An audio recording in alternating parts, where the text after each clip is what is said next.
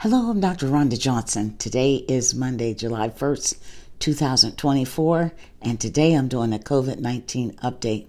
Well, folks, there's another new fast-tracking COVID-19 variant making the rounds this summer. It is called LB.1. But before I talk about LB.1, let me just update what is the situation with all the COVID variants.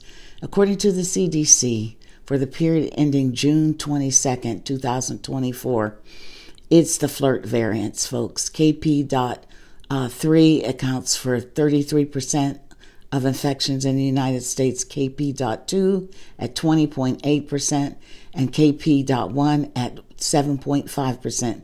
These three flirt variants represent over 61% of all COVID cases sequenced in the United States, and they've been showing up in other countries, including Canada and the UK.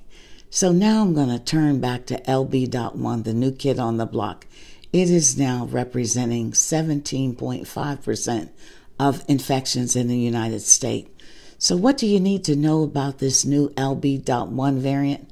Well, according to the CDC, there's no evidence that it's causing more severe disease. Its parent is JN.1. Now, LB.1 seems to have a potential to be more infectious. Now, its prevalence looks to be largest in HHS region number 2, Health and Human Services region 2, which includes New York and New Jersey. Now, according to the CDC, 31% of all COVID cases in HHS region 2 are estimated to have been caused by LB.1.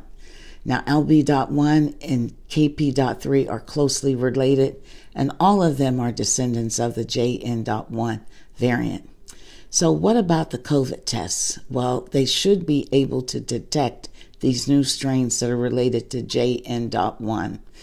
Also, your antiviral treatments, including Paxlovid, which is the primary treatment for most people with COVID, is relatively variant-proof, and it's supposed to act well against this new LB.1 variant. Now, there's a preprint publication by Japanese scientists, and they predict that LB.1 and KP.2.3 will become major circulating variants worldwide, in addition to KP.2 and KP.3.